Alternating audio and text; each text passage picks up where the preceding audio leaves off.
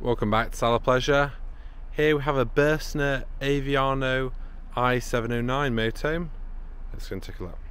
So you can see from the reg, this is a 2012 model. Looks really well looked after. It's got a side canopy. This model's got a firmer safety handle, which is great extra support for when you're climbing in and out the motorhome.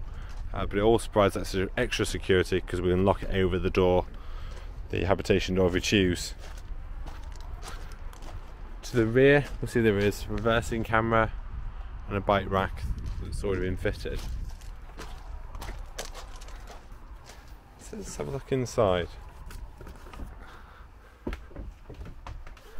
So when you look for the front, the first thing I think is just there's so much window space. It almost looks like the top deck of a cruise ship. Really wide, plenty of space. You've got the captain's chair here with cream leather seating, which can be adjusted round. There's a nice drinks holder there. We've got extra space for your snacks and things as you're travelling around. This model's got a CD player. It looks like we've got cruise control, 6-speed gearbox. So you can see there is a pull down bed above. So this has got a memory foam mattress. This has come down over the cab. Then we've got our lounge seating just behind, again in the cream and with the foldaway table. There is a TV on a bracket here. It's got an Avtex TV. Kitchen area next. You've got your sink on this side. 3 gas burner hobs. There is a wine rack.